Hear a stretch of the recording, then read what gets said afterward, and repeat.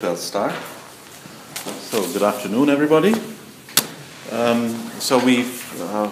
in the middle still of a chapter on the positive cone, and today I want to start a series of units on dilation theory.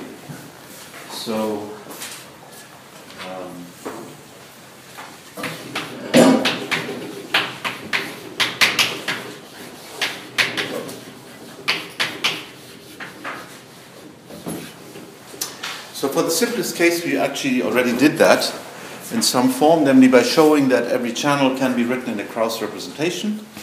So this will actually be later come out as a corollary of the Stinespring dilation, and these are very basic constructions that are needed all over the place. So I'll start with a very small step. Let's call this how to make a Hilbert space.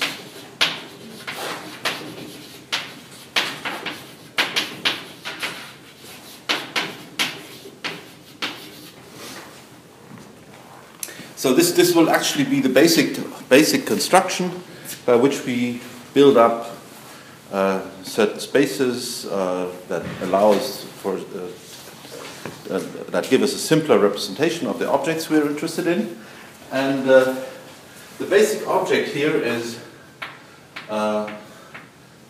just x would be a set, and we have a function, call it k,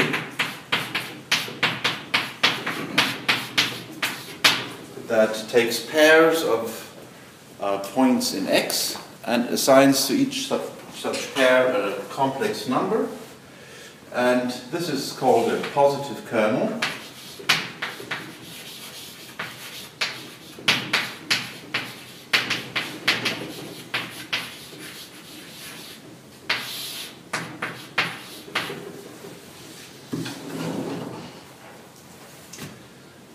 If for any choice of elements, finitely many elements, let's say x1, xn, they all lie in that set. So for any such choice, we can build a matrix, namely, let's call it maybe m I, j, and this is just the value of the kernel at the corresponding pairs. So if, for any choice, this matrix, so I and j run from 1 to n, that's an n by n matrix, this matrix is positive definite. Well, let's say it's semi-definite. Could have zero eigenvalues, right? So it's a positive matrix in the sense that we talked about all the time, right? So whenever you find such a positive kernel, you can make a Hilbert space, and this Hilbert space that you get from that is basically uniquely defined. And that is the message of this section. So let's state the theorem.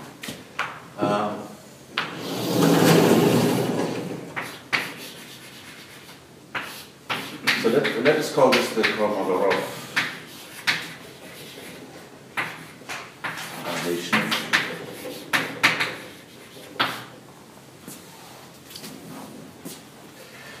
So for every positive definite kernel,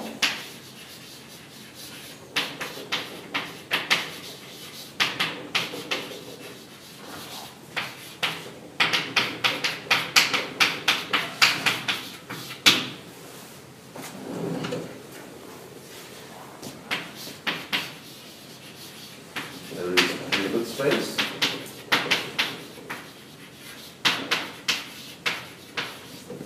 Call it H. And a map, call it V, that goes from X to H.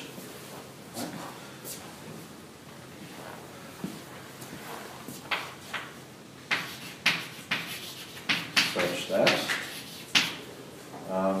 scalar product of two such vectors is just the kernel.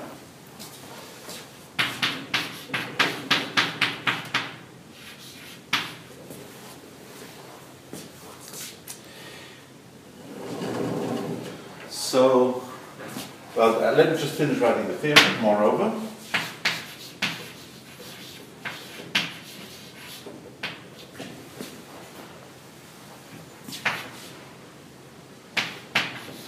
if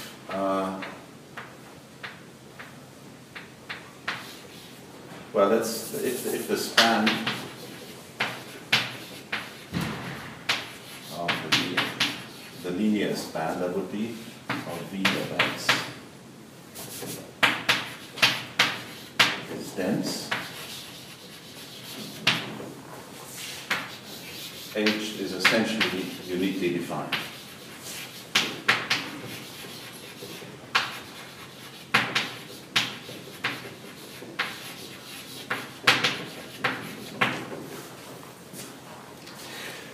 I have to say what I mean by this uniqueness, right? Because, well, when are two Hilbert spaces the same? Well, actually, if they're isomorphic. So by this I mean, so if H and let's say H prime, V prime are as described, right?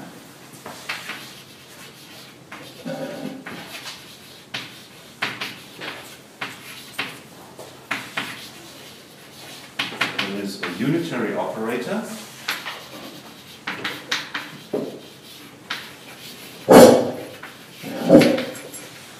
U from H prime to H with U V of x as U prime of x. Right?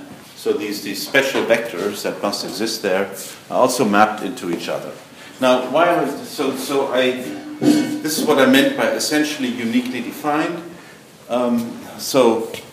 You could say it's uniquely defined up to the obvious ambiguity that you would have anyway, right? So if you have some such space H, we call that the dilation space, right? So if you have some such space H, and you map it unitarily to something else, obviously, and the vectors are also mapped into each other, then obviously the same things are true about this other space, right? The unitary image would serve exactly the same purpose and would clearly also satisfy the theorem. So this is the sort of obvious isomorphism that you could have in this situation. And that's what I mean by essentially uniquely defined. Right? So it's, maybe you could drop the essentially uniquely defined here. It's up to the obvious isomorphism. Okay, so a little bit of terminology. If you have any collection of vectors in a Hilbert space, then this matrix, so one condition here is that actually, or one statement here, or one thing that we should keep in mind is that if you have any collection of vectors, call them V of x, and now the set X would just be the set of labels for these vectors. Right? So you have any collection of vectors, then the scalar products will be a positive definite matrix, always. Right? So this will be a positive definite kernel. Why is that the case? Let's just check.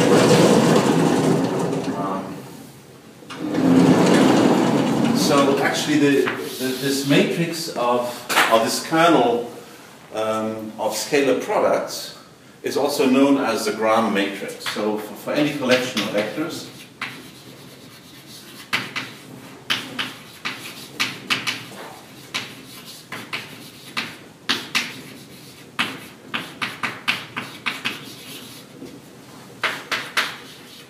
the matrix, or the kernel, right?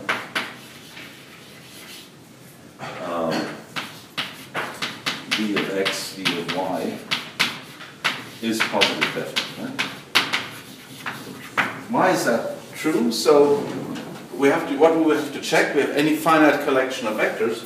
So we have to look at the positivity of this thing.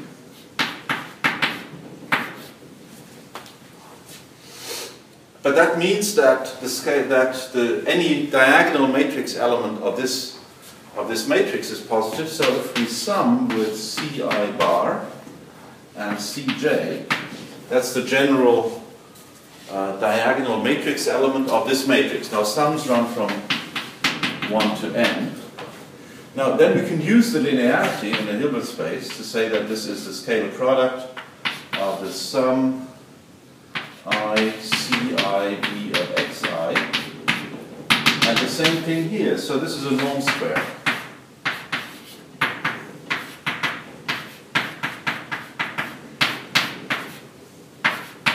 And that is positive definite. So the positivity of the scalar product of the norm in the Hilbert space exactly guarantees that any such matrix is a positive definite kernel. And the Kolmogorov dilation theorem says that every positive definite kernel is of that form. Right? Construction will actually be quite easy. But one possible application here is, suppose you're looking for a geometrical figure and you specify, let's say, you have maybe some points on a sphere and you specify the angles between these directions. Question: can you realize this configuration of angles? Right? Is this a possible set of angles between unit vectors, for example? Or doesn't even have to be unit vectors here. But this is a possible question. So for example, if you have a triangle, you have equal angles of 120 degrees between three vectors. Yes, you can do that, right? Because this is an equilateral triangle, and you can do it in 2 dimensions. So if you have a more complicated set of angles that you specify for yourself, for example, everything a little bit larger than 120 degrees, can I do that? Well, you would stick it in, check the positive definiteness of this matrix, and you would know. What you also get is an essentially unique Hilbert space, and in particular the dimension of that space is unique, so you also get the information that you could do this in 17 dimensions, or something like that, because this is the dimension of the dilation space, and then that's exactly how many dimensions you need. And any figure that you build in this way will have that number of dimensions. That's the uniqueness statement that you get. Okay, so how does the construction go? That's very easy, right? Because if I know the proof or construction.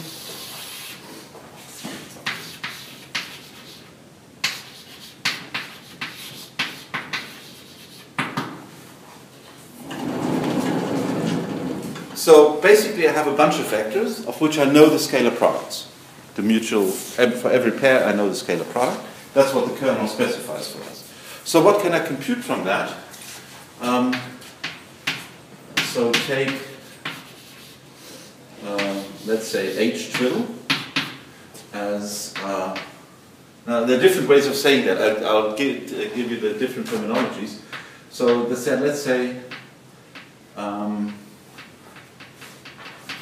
the set of formal linear combinations of elements of X. So I pretend that the X's are elements of a vector space, and I allow myself to multiply them with coefficients and to add these things up, finite sums. Right? I can always do that.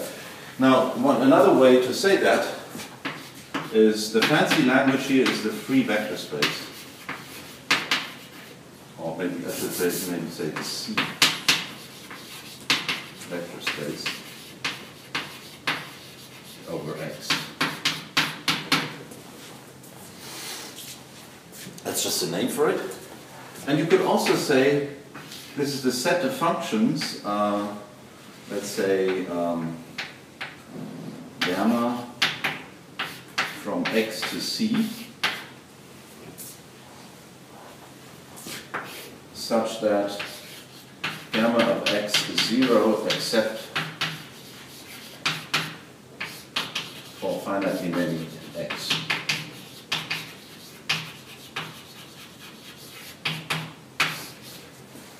So this is maybe a little slightly formal way of doing it, that if you're not comfortable with that kind of maybe loose sounding talk, stick to this one. What does this do? So this will, the value of gamma will be the coefficient of the corresponding element x. And if there are only finitely many non-zero values, then actually the sum gamma of x, so to speak, that is the vector that you're looking at, right? So these would be the coefficients, and then it's clear that if you have two such functions and you add them as functions on x, then you just get the corresponding coefficients of the sum of vectors. Right? So basically, that's a very simple construction. It's a vector space that contains x-like elements. And it's a vector space over C, and now the kernel gives that thing a scalar product. Now define, let's say, gamma 1 and gamma 2. I'll just take this last version, let's say. Right? So I have two such finitely supported functions, gamma 1, gamma 2. And I simply write the sum over x and y, gamma 1 of x bar, gamma, maybe I put the kernel in here, maybe x and y, sorry, x, yeah, that's right, gamma 2 and y.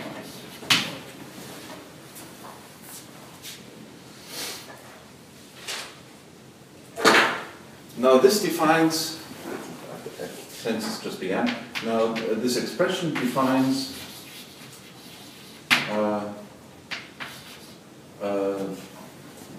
let me put scalar product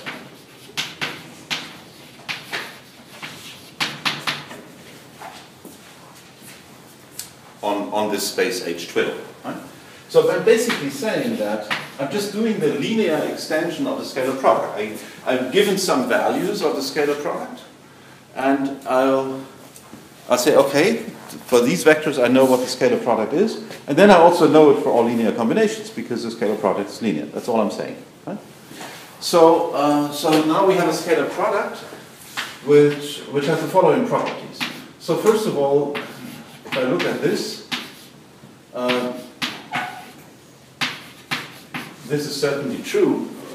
So the positivity of the scalar product, which is part of the definition of a Hilbert space later, is true simply by the positive definiteness of the kernel. That's exactly the same as the positive definiteness of the kernel. Right? And of course, the sesquilinearity, I mean, the linearity properties are also correct. Obviously, I mean, it's defined in that way, right? So there's nothing wrong with that. But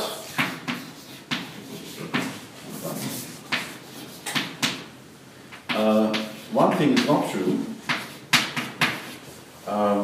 that if the norm square of a vector is 0, we cannot conclude that gamma is 0.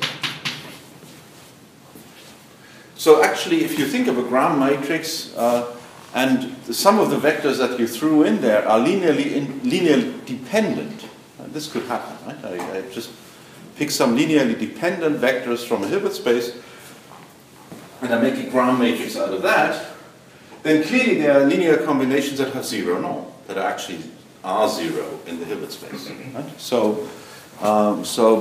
But their coefficients are not 0.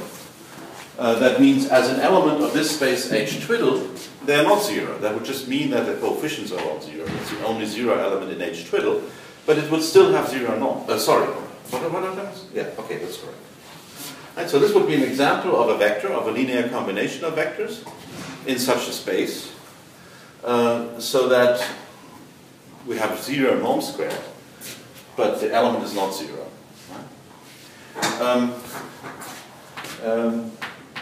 Right? Also, usually false.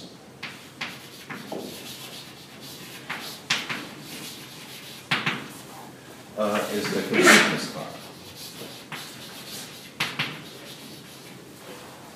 So, for example, think of an orthonormal basis in a Hilbert space as your set of vectors. Right? So the kernel is just delta ij, or delta xy. Right? So that's a perfectly good, positive, definite kernel. But the finite linear combinations of elements of basis vectors do not form a Hilbert space, because I have convergent sums, and of course they have to be in the Hilbert space as well. Right? So it's clear that in general, this part is okay, and these two other things that are typically, well, not typically, that are part of the definition of a Hilbert space are wrong, in general. Right? But still you call this, so H twiddle with this scalar product is a pre-Hilbert space.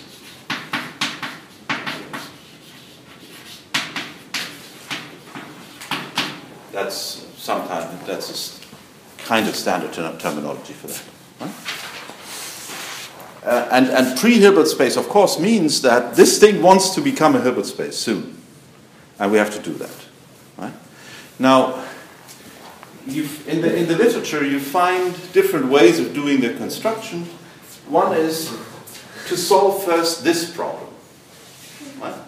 Namely, you would check that, that's one way of doing it, you check that the set of vectors with 0 norm form a subspace.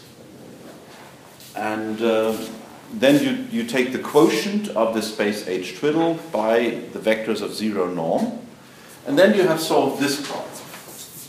Right? Because then in this quotient, by definition, something that has 0 norm is defined as a 0 element. That's taking the quotient of Hilbert space, of vector space. And then you go and do a completion construction.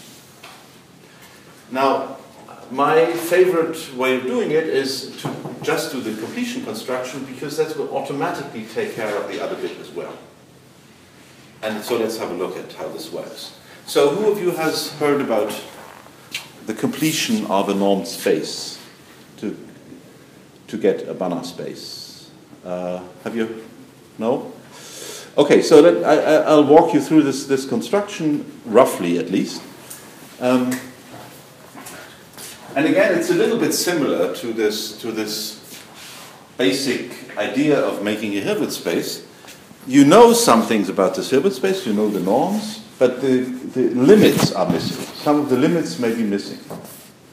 So the idea is to throw in all convergent sequences and define their limits as the new elements of an extended space.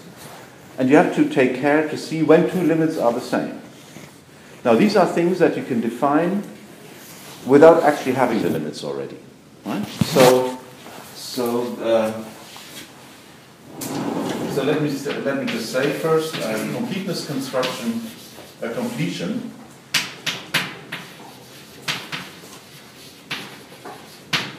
Construction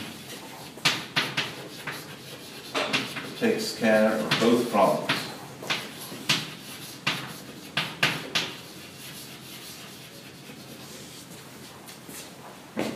And then now let's do that. So let's say I don't have a good letter for that. Let's just write Cauchy. So Cauchy of H twiddle is the set of Cauchy sequences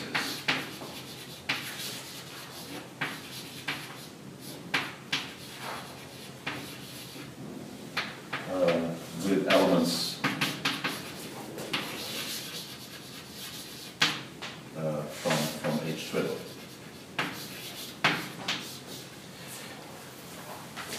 So that means that I have gamma 1, gamma 2, and so on, well, and so on, right? These are infinite sequences.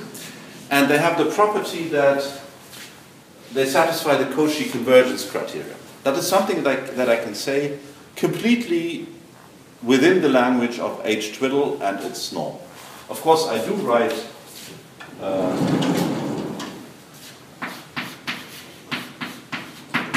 this thing as norm gamma squared. Right?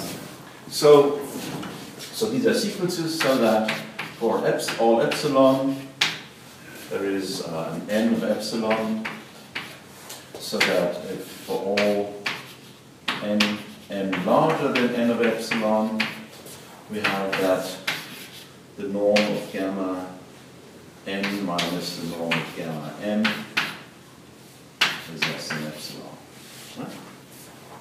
So that's your first year definition of a Cauchy sequence, with the only, you probably heard about that in terms of numbers, but if you just put the double strokes here instead of a single stroke, you have the definition of a Cauchy sequence in a normed vector space, where the normed vector space doesn't have to be complete.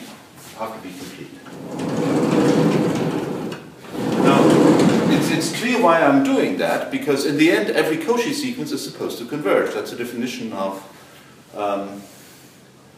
completeness. So the strategy is to say, well, okay, our space will be the set of Cauchy sequences, but of course that is way over-parameterized. Right? So this is not the Hilbert space already, because, of course, if I change such a sequence at finitely many places, I get the same limit. This should be the same element.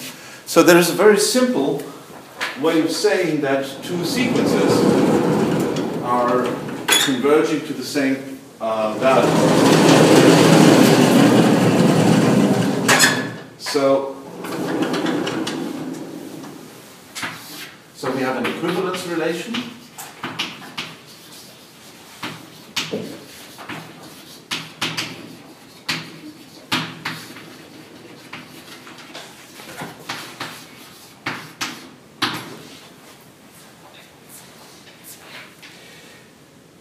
Which is basically supposed to mean they're going to the same limit, right? And in the Hilbert space, if the space is already complete, it should be exactly that condition, right? So I have two such Cauchy sequences, gamma and gamma prime, in Cauchy. Then I say that gamma is equivalent to gamma prime if and only if the limit of gamma n minus gamma prime n is 0. So that means that they go to the same values, right? So if you think of this in a complete space, the way you're probably used to, this is just saying that they have the same limit, right? So we have two convergent. Cauchy criterion means that they're convergent, and this means that they're converging to the same thing. But I can use that as an equivalence relation on Cauchy sequences to define the space, essentially. Okay, so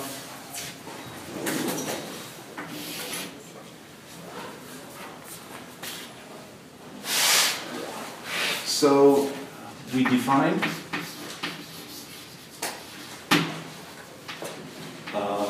H, the Hilbert space of the kolmogorov construction is going to be Cauchy of H twiddle, modeled out by this equivalence relation. That is, we call two elements the same if they have the same limit in that. Right? In words, I would say gamma and gamma prime have the same limit. So I take the set of Cauchy sequences, and well, this is the set of limits of Cauchy sequences, and that is your completion. Okay? So then V of x would be an element in here, so this will be the class of the constant sequence.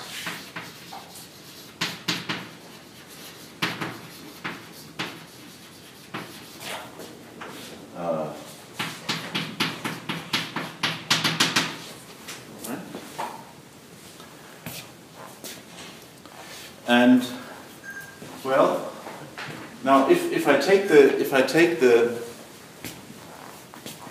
say it again. If I take the third time, fourth time now, if I take the scalar product of two such sequences, it will also converge, right? That's part of the. If you take the scalar products between Cauchy sequences, then you can show that this is again a Cauchy sequence. Use the Cauchy-Schwarz inequality, basically, and this will make clear that the scalar products will also converge. So actually, the scalar product, let's say, of the class of gamma and the class of, let's say, gamma prime, right, is just defined as the limit of the scalar products. What is it now? Gamma prime, gamma n. And you will have to show that this converges. Right? That's a simple exercise in terms of the Schwarz inequality. Right? So this also converges. And that defines your scalar product, and it's independent of the Cauchy sequence. That is, if I put equivalent things here, I get the same value. So it's actually defined on the quotient. And so we actually have a new space, a new vector space with a scalar product. Now we have to show that this is complete. So that it's actually Hilbert space. Now this is work that others have done for us, right? So this is a general property of the completion construction. So the most general version of the completion construction that is easily used is in terms of uniform spaces, and you find it in the topology book of Bourbaki. And there you show that quite generally, actually this is not just for sequences but for nets. So this is a general thing that you now have to. If you now make Cauchy sequences in here, you have double sequences. You have sequences of sequences, and you have to show that this gives a proper convergence and everything. But okay, but that's. I think we can safely leave that to Bourbaki and to the others who came up with this completion idea. Right? Another subtlety here is that do we actually have a vector space? So what happens to the linear structure? And again, this automatically carries over. I can make linear combinations of sequences. This will also work for the constant sequences in the same way. And from this formula, it's also clear that the linear combinations would come out properly from scalar products, which then also means that everything matches up. So okay, I'm not going to say this in any more detail, but this is the basic idea. Now, one thing that to point out is that I promised that the problem that this is not a proper norm, but only a semi-norm, right? It could have zero distance for distinct elements in H twiddle, that this is automatically solved here. Well, that's actually true, because if I take the constant, if I take two linear combinations that are zero with respect to that norm, it's somewhere, where's the norm actually?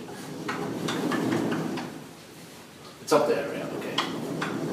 So I take two linear combinations, or take one linear combination that is zero with respect to the norm. For example, two elements that just happen to be labeled differently but are actually the same in the Hilbert space or something. Then take the constant sequence for that, and you see that the norm of so this will give an element of the corresponding linear combination in H, and if you compute the norm, you will just get zero. Right? So that is two different sequences that have zero norm distance, or two different elements that have zero norm distance. They correspond to constant sequences in the space of Cauchy sequences, but they are just not just the norm difference is not just converging to zero; it's just identically zero. So they get identified to the same element in the completion. So the completion automatically takes care of this other problem also. So it's actually simpler to do it that way. Okay, so let's do that theorem here.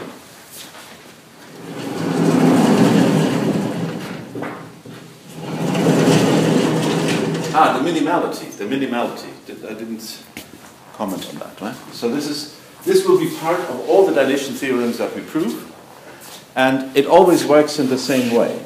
So I'm constructing a Hilbert space which contains these vectors v of x, and I know their scalar product. So on the span of these vectors, all the scalar products are fixed. Right? There's nothing much I can choose there. But if the Hilbert space is actually a little bit larger than that, the information that I'm putting in about this Hilbert space will tell me nothing about the scalar product somewhere else. Right? So if I have a second summand to this Hilbert space, which I could always have that, right? Could have a larger if I don't have this minimality condition. So if the span of the Vx is not dense, but there is another subspace in that Hilbert space that contains no V's, a closed subspace that contains no V's, I can say nothing about that thing. And how could I? There's nothing there that would tell me anything. So therefore, that part is pretty much arbitrary, but restricted to the span of the V's, all the scalar products are fixed, and I can simply take this as a definition of the unitary operator. I have to check that this extends to a linear operator and that this is going to be unitary, and actually, surprise, surprise, the inverse will take v prime to v, and have the same construction in the other direction. Both are minimal, and therefore that gives it a uniqueness basically. Okay, good. Let's do an application.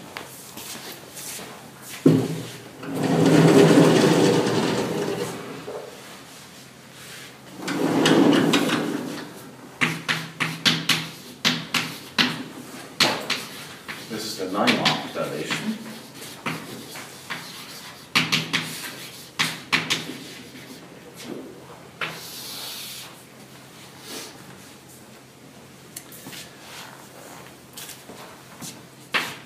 So the theorem would go like this. So this is actually due to Naimark.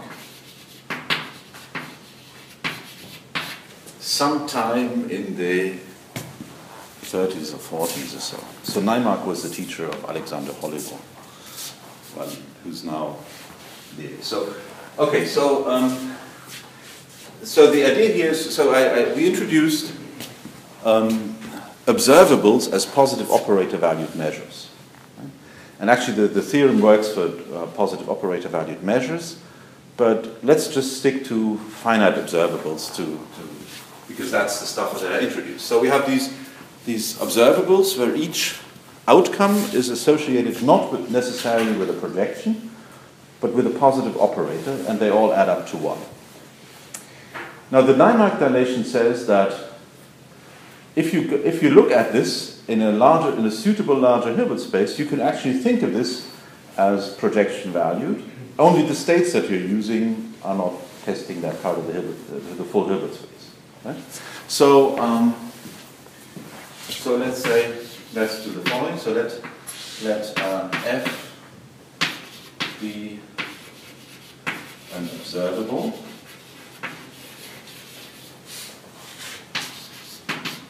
with a finite outcome space, let's say A. That is, we have, for all A, we have a positive operator, and the sum of the FA's is 1. Right? So this was our definition of an observer.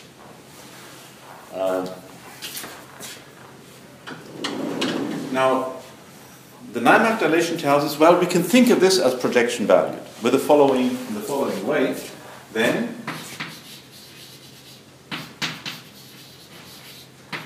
there is an F. So these would be elements of, let's say, B of H, right? So I just gave a name to the system Hilbert space, call it H. And then there is a Hilbert space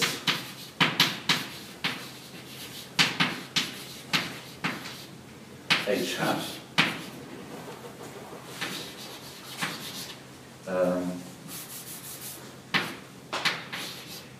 An isometry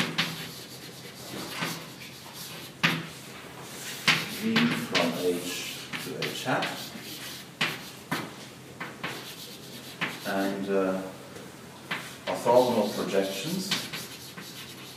So that is now a PVM, a projection valued measurement, and orthogonal projections for the EA on H hat.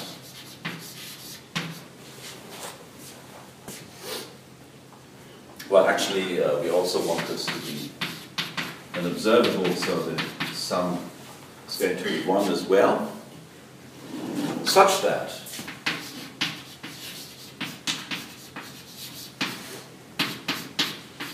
FA is V star EA V.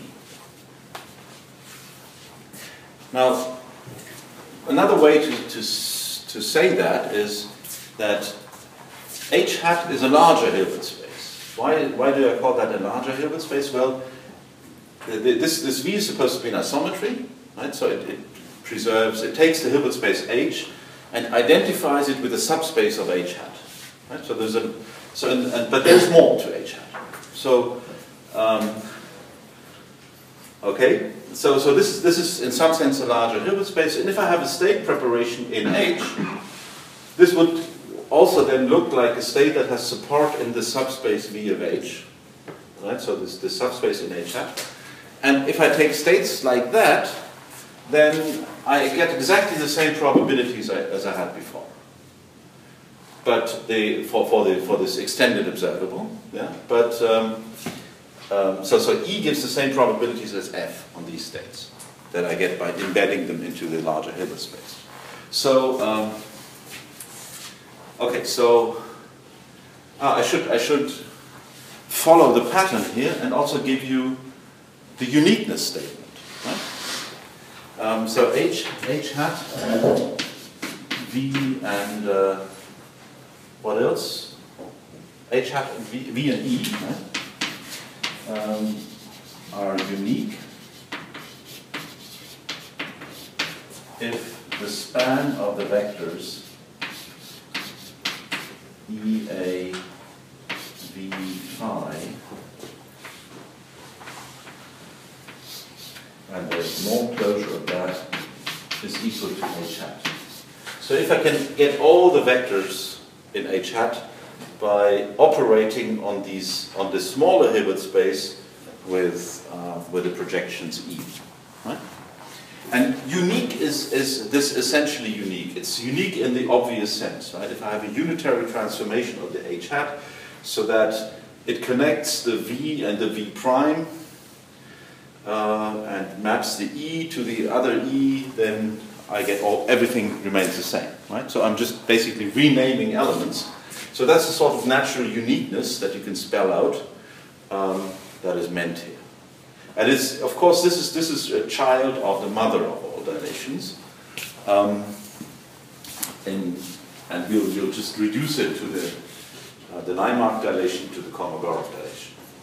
So let me erase it.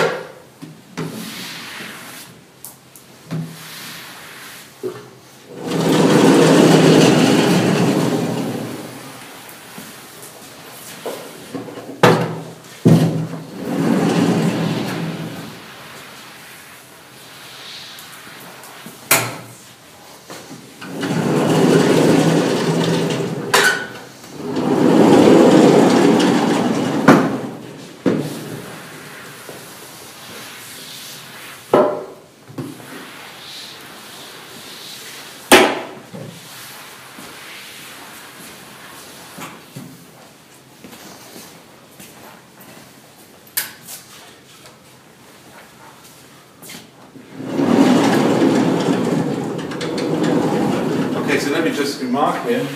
I said that, right? So H hat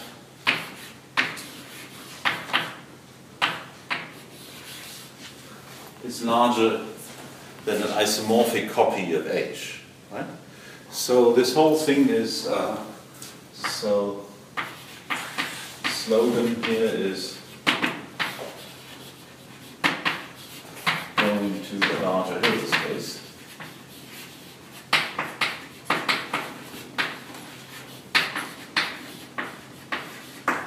And John Smoling, one of the people in quantum information, actually said it going to the church of the larger Hilbert space. And when I had my 60th birthday, I got a doctorate hat with funny stuff on top. And they had actually built the church of the larger Hilbert space, which had a church tower that you could sort of pull up and large. Very nice. It's in my office. I can show you. So going to the church of the larger Hilbert space is this basic philosophy of dilating things to make them simpler. Right? Projection valued measures are simpler than general POVMs. And for many questions that you may ask, this is a useful step to do. Okay, so actually we'll prove some corollaries of that about POVMs. Okay, so how do I do it? Well, this actually gives you the hint. So the proof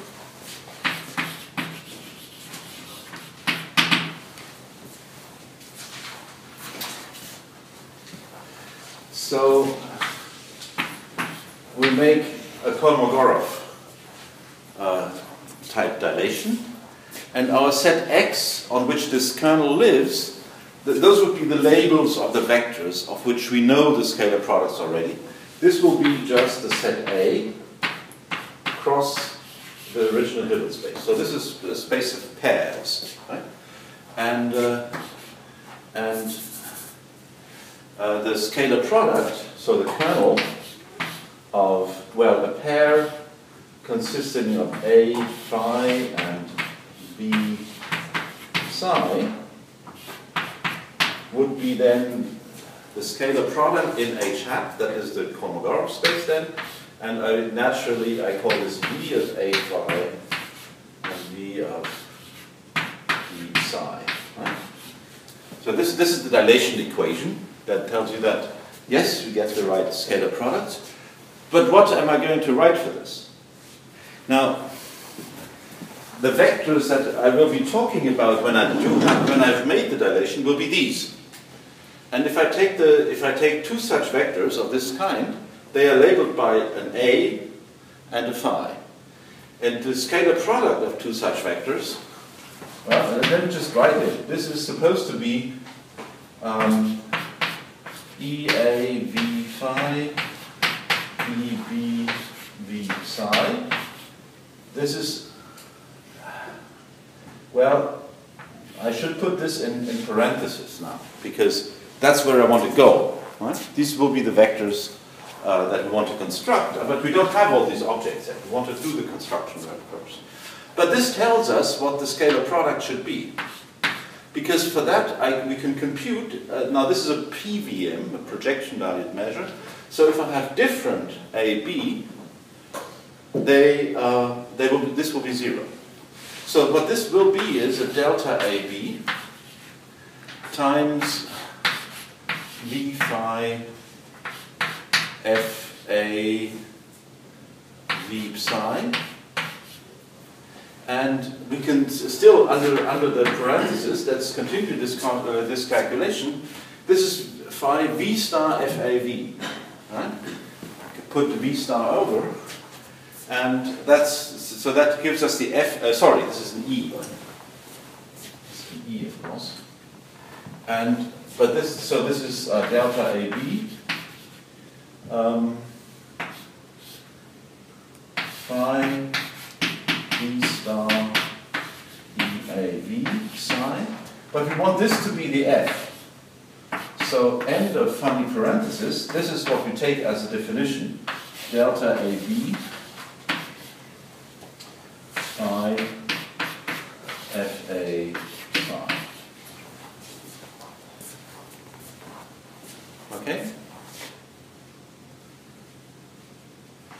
So now what we've arrived at is the given object is this POVM, right? These positive operators that belong to the observable. And from that, we build a kernel. And the kernel is built in such a way that if the dilation equation and this density and all that holds, then I can compute what the scalar product should be. And that's what I take as a definition of the scalar product. Okay? That's very straightforward. We have more examples of this later, so this is why I'm outlining the strategy so explicitly. So what we have to do now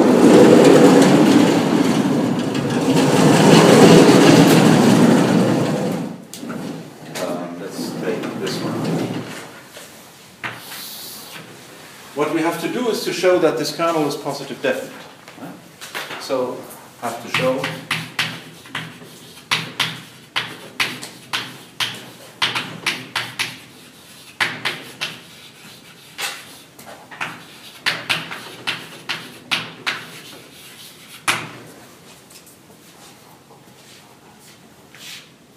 once we have that, we will just apply this is already the Kolmogorov formula there, right? So this is the way we want to build our H hat. H hat will be the dilation space, and V will be as in the Kolmogorov dilation. So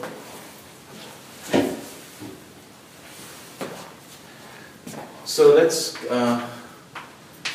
There's only one way this proof could continue, right? So we choose elements AI, phi I. Right? So this is I 1 to n.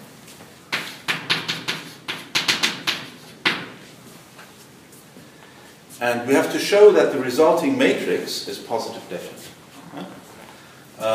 That I get from this definition of the kernel. Right? So we have to look at the sum with some coefficients, Ci bar delta, well, the sum is over I and j. Then you have delta AI AJ and phi I FAI phi j and CJ. Right? This is something that we have to show to be positive. So this sum, if you look at this delta function, it's useful to group in the i's or these elements according to the value of a, right? So this can be grouped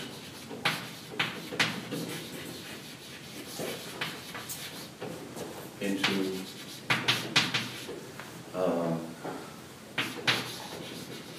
terms with equal a. So actually, let's just do that. This is the sum of an a, and now I have restricted sums over I, where AI has to be A. And also the sum over J, where AJ has to be A. I can do that because if AI and AJ are different, I get a zero term anyway. Right? So I give a label to the value of A here. And then this is just FA. I can omit the delta functions. So I have Ci bar phi I FA phi j CJ. Right? Is that okay? So I just organize this sum. I group each sum into cases where the AI's are the same. Give that a name. And then only the diagonal groups interact with each other. Right? So this is the delta function here that takes care of that. Actually, the whole proof is a little bit more tricky for general operator valued measures. So the finite case makes that part actually relatively simple. So, but then I can, within each group, I can now do that. So I have a sum over A, and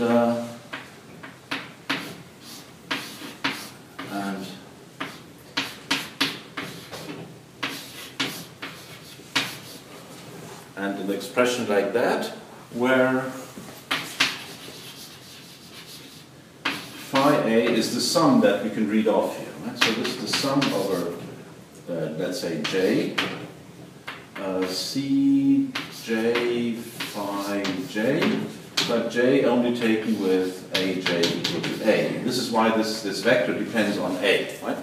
This is my collection of terms where the first element is A. So this is a condition in that sum. Right? And then I have the sum twice. Once here I can just collect these vectors, and once here I can collect those vectors and do the sum, and that gives the same vector in each case. But now f is positive. Right? Fa is supposed to be a positive operator. That was part of the definition. So this is positive. And thereby we've shown the positive definiteness of this kernel. And that's almost all. Right? So we know that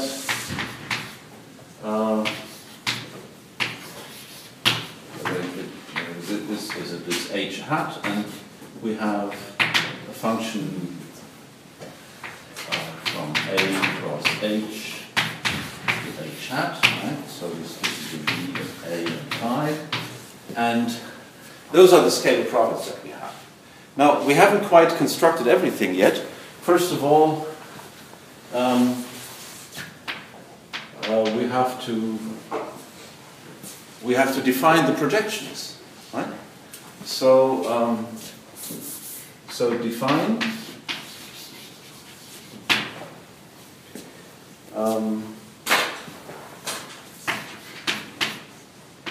EA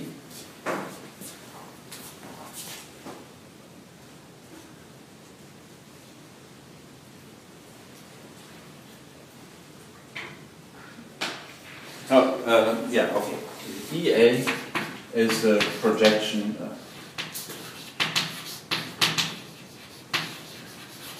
onto V of A phi.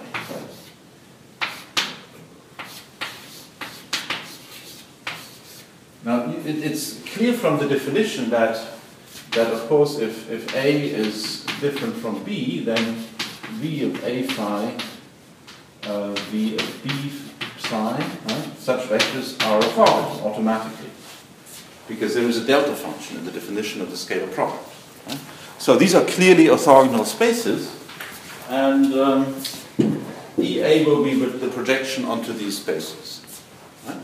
So actually we have the equation that EA on one of these spanning vectors, so let us think of the minimal dilation, right, where these vectors V of A phi span the whole space, and I define the projection to be delta AB V of A phi, right?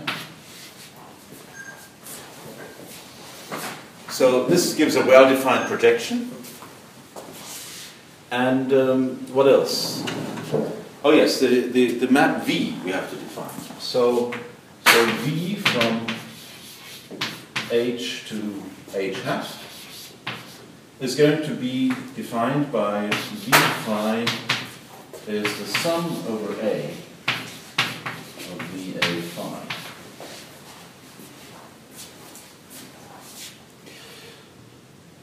There is well, if you do that, then it's clear that all the scalar products work out, right? So this is, and, well, what else? Yeah, there's one subtlety here. Right? I claimed that V is supposed to be an isometry. An isometry means it's a linear operator. Right?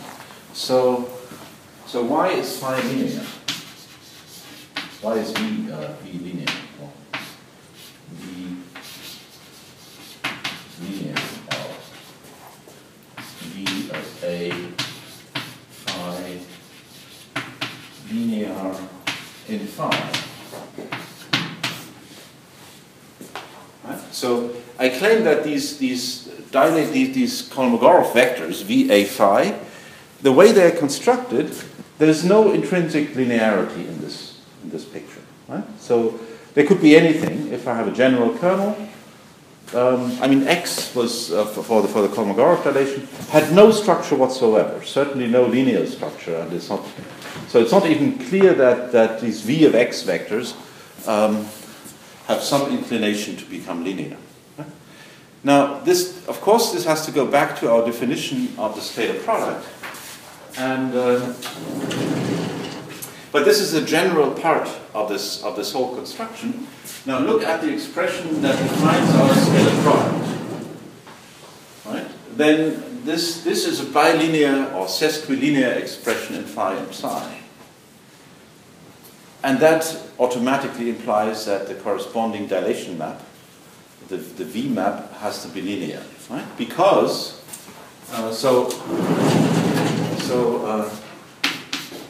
need here, the expression for the kernel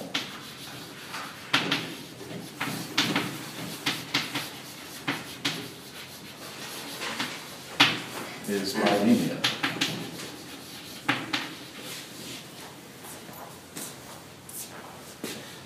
And that is already enough to give you that. Why is that the case? So, so you look at some V of A. Wait a minute. Okay. So I want to show linearity. So I can look at something like this. I put a linear combination into this V operator. Right? I want to show that this is linear. So what do? I subtract the same thing with these coefficients pulled out.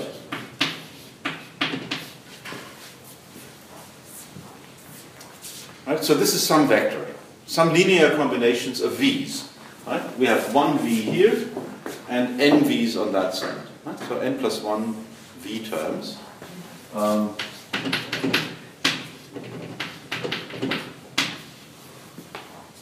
Okay, so call this vector phi.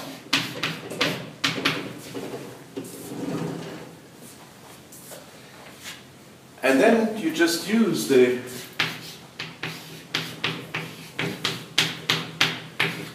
compute the norm squared of this vector.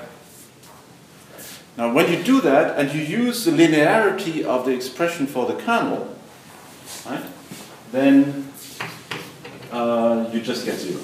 Right? Is that clear? So I put in, the A would be just the same for all these terms anyway, right? So I'm just taking one A. But since this is linear in phi, the expression for the kernel will have this kind of linearity. And then that implies that this vector has norm 0, which just means that this function B is linear. So things like that automatically come out because the kernel has a linearity property, and that is transferred to the linearity of objects on the dilation side. Okay.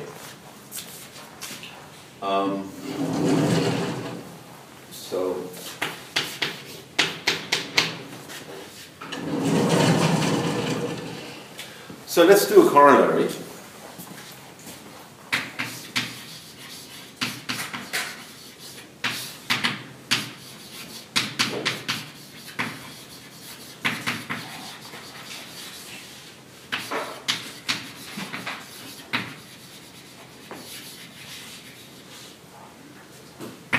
So A is actually a subset of R. This is the typical case when, if you take a projection valued measure, that would just mean that I have a spectral measure. Right? And actually,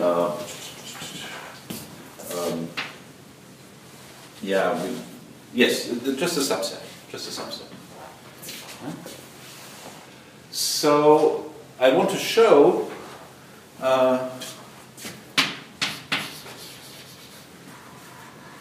so first of all, you can show the I mean, a POVM, just like a PVM, gives you a probability distribution over these numbers for every state, right? And therefore you could look at moments. So then define a n. This is the nth moment operator.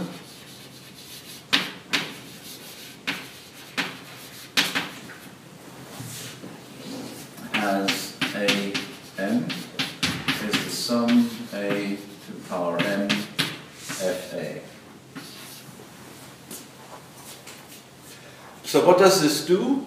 Well, if I take the trace with a density operator here, then I see that the expectation of the nth moment operator in any density operator is the nth moment of the corresponding probability distribution, because the probability distribution would be, so let me just write it out, trace rho an is the sum a to the power n trace rho fa, and this is just the outcome distribution.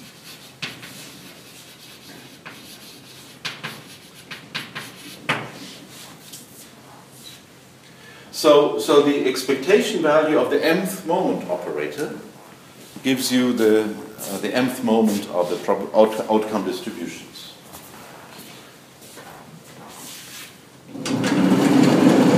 Now I just defined these objects. That's not a corollary.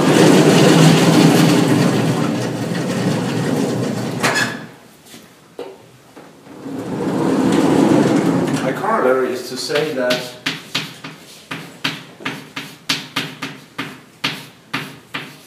if I take this difference, which looks a little bit like a variance, right? So this is second moment minus square of the first, where the square is formed like an operator, right? It's an operator square. So this is the variance operator in some sense. Now for a projection valued measurement, this is 0. Why? Well, anyway, then let me say, okay. Then this is positive. And that's the corollary. Okay? Now, this is interesting because it characterizes the amount of noise that is in a POVM in some sense. Right? So the remark, so if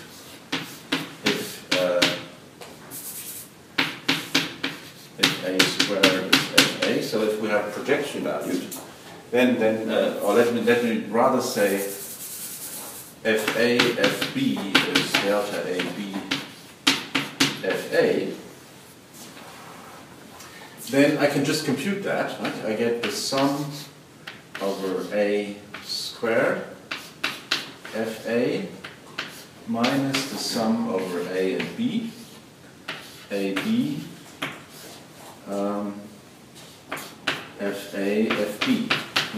I'm just writing out what the first moment is and square it and collect the coefficients. Right? So that's just sum A FA, that's the first moment, and sum B FB, that's again the first moment. So this is just a square of the first moment operators. Now if I have this equation and they are orthogonal, then this is equal to, I just put that in, this delta AB FA, right? Then I get an A squared and an FA again, and so this vanishes. So for projections, this vanishes, and this justifies the formula that you learned in your quantum mechanics course for computing the variance, to take the square of the operator. Right?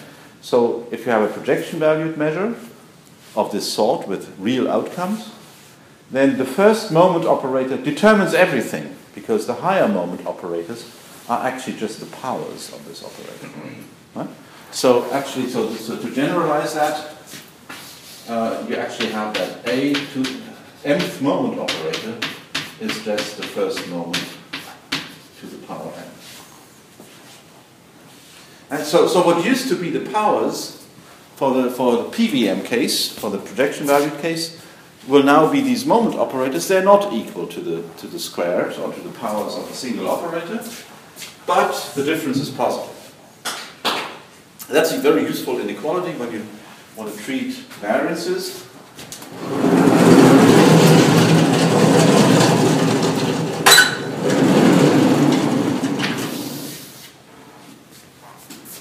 So let's do this. Use Naimark.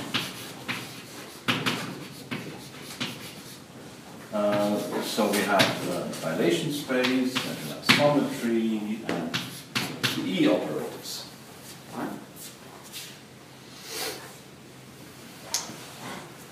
So, and then look at this difference. So this is A squared FA minus sum AB.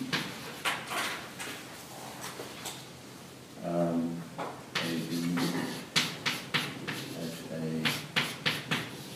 FP.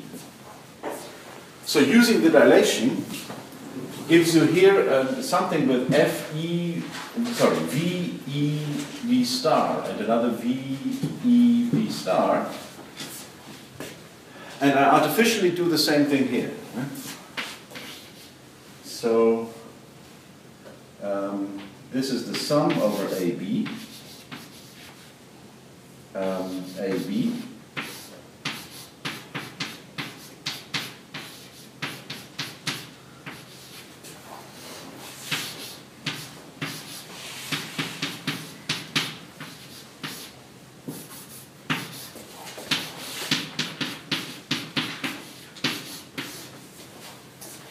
Okay, so the first term, use that we have a projection valued measure in the dilation.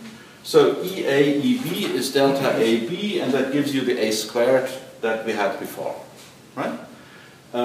So on the other term I just copied by replacing FA to be this dilation with the dilation formula, right? V star EAB.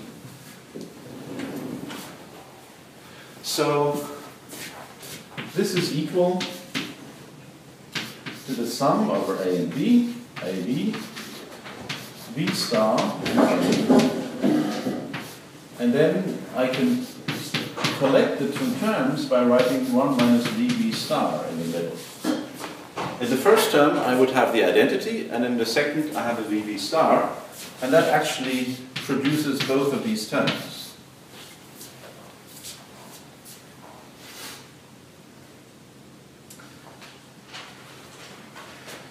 So V star V was the identity. This is a isometry that was part of the Naimark dilation.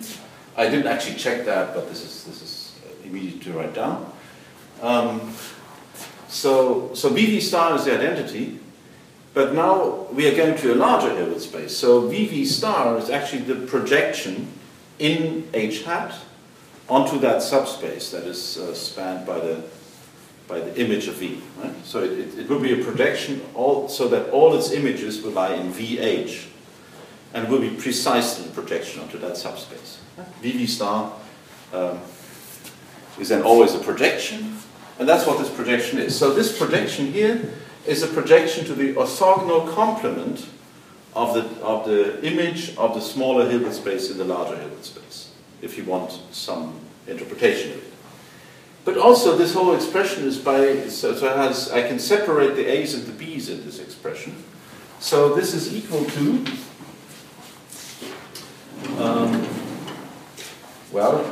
let's call this X star, 1 minus VB star, X,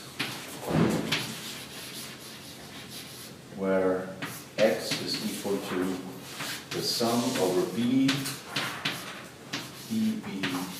B times EBV. So there's a factor B here. And I throw that in and do the sum over B. And that's the sort of thing that I can collect together. So, so this is some operator. But actually it's an operator from H to H hat. But that doesn't really matter. Now this operator is positive. It's actually a projection. And X star X always produces something positive out of something positive. So this whole operator is positive.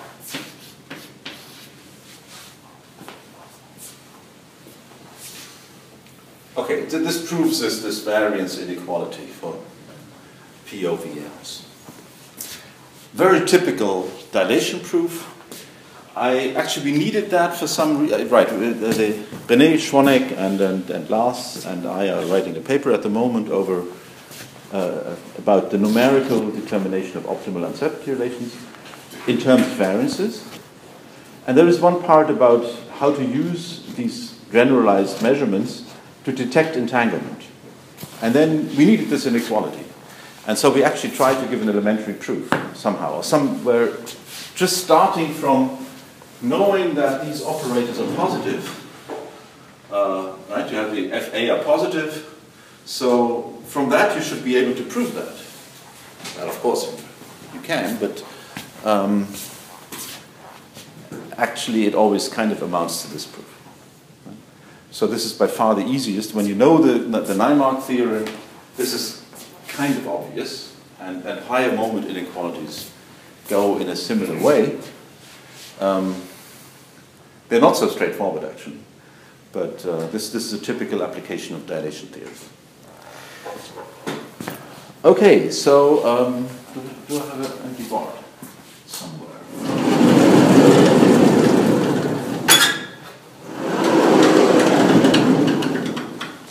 We have 15 minutes, 13. So let me just begin with another important piece. Actually, this is kind of the dilation theorem.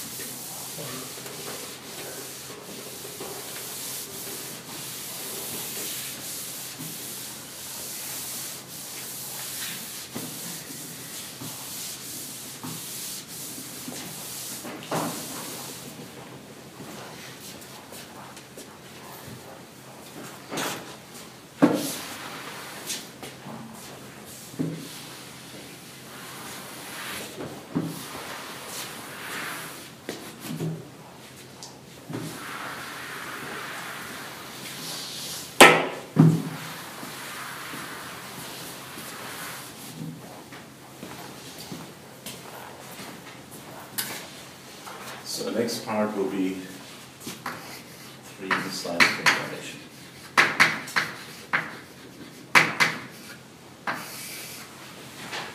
In some sense, this is a generalization of the Naimark, and it is sort of the dilation theorem for channels. That for the finite cases, it's basically the same as saying that you can expand into Krauss operators. But this gives a more abstract view of this dilation business, and also helps to do some things more generally. See more of the structure, actually. So we're kind of reproving something here.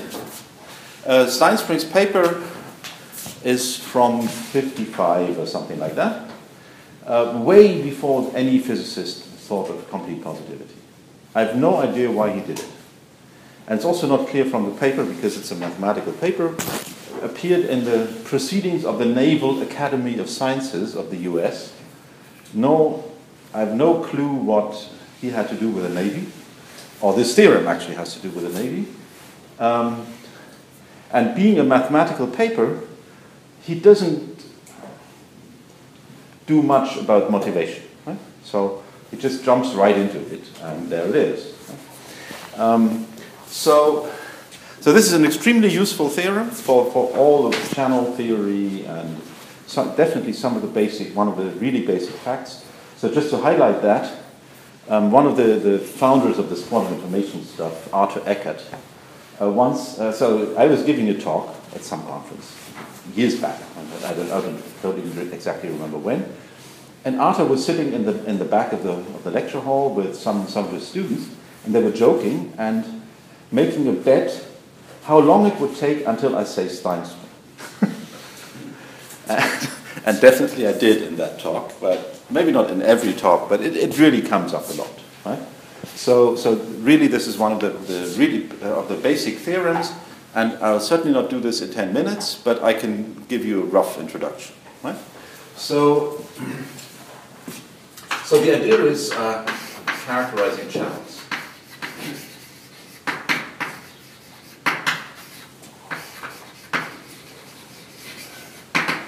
So these would be CP maps from, let's say, B of H out to B of H in. And actually, this is also a generalization of the Naimark dilation at the same time. So that actually Naimark can be just obtained as a special case. But for that, I have to be a little bit more generally here. Take a general C-star algebra here.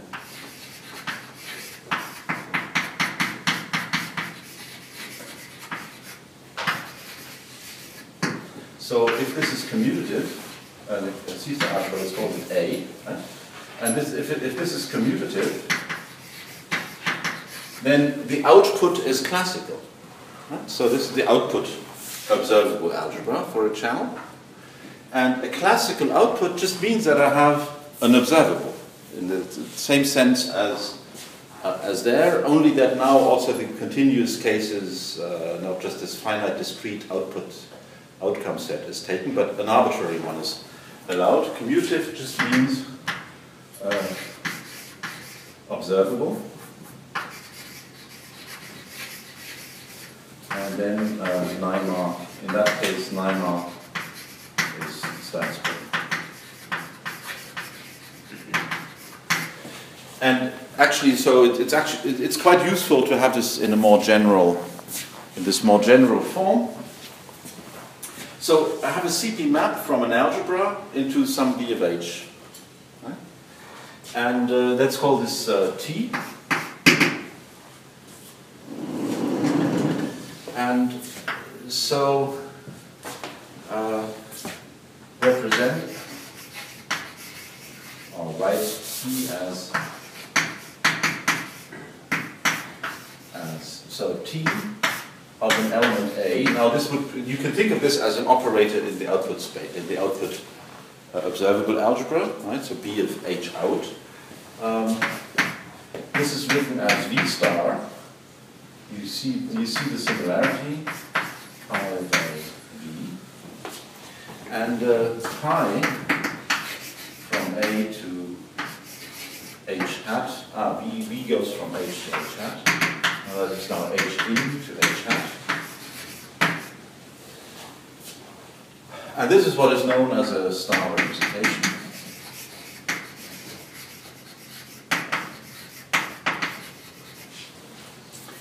And this is the basic dilation formula. And there are various parts of the Stinespring theorem related to the minimality also that help with determining the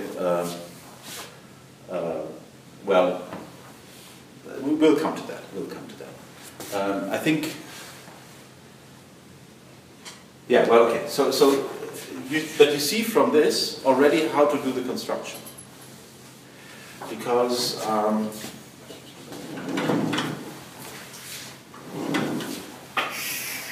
so if that is supposed to be the dilation formula, then this fixes the scalar products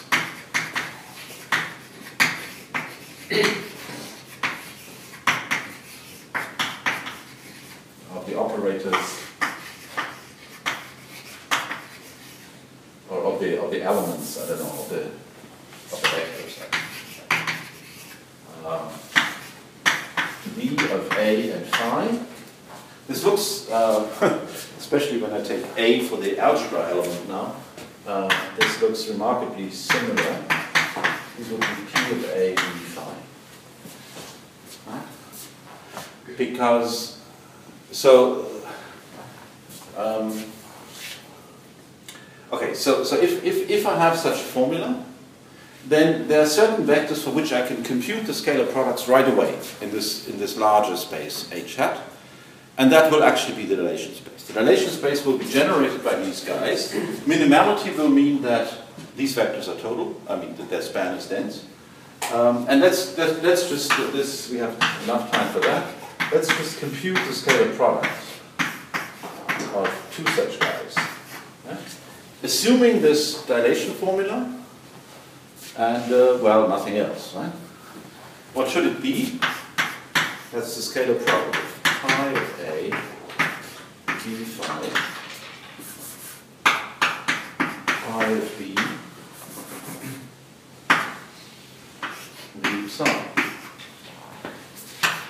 And this is, so pi of A, I can start on the other side. This is v of phi. Pi of A, I should write the star outside, but that's part of the definition of a star representation, that this is the same as writing pi A star. Well, let's just leave it like that. And then a star for a star representation, this is actually pi of A star B. Representation just means that it's faithful also for the product. It's a homomorphism for the product. And therefore I can collect these two terms together. It's very much like in the Naimark, right? You see the same pattern here, I hope. And then we have v psi. Now, but if we replace that like this, then this is just, and put the v star over, take the dilation formula, then this is phi t of A star B psi. So I can express the scalar product of these guys completely in terms of the given channel T. Now, what we have to check is that this kernel that we get this way is positive definite. Same thing as before. We go back to the mother of all dilations, Kolmogorov's theorem. And so we have to check the positive definiteness of this scalar product. I think that's too much for 2 minutes, but easy, right? We'll do that. And it actually amounts exactly to the complete positivity of T. Right? So like for all these dilation theorems, there is an easy part that says when I have something represented like this, it is automatically a completely positive channel. And all completely positive channels are like that. Right? That's the part that is the actual dilation theorem. And so we'll have to. I think we can just start from here.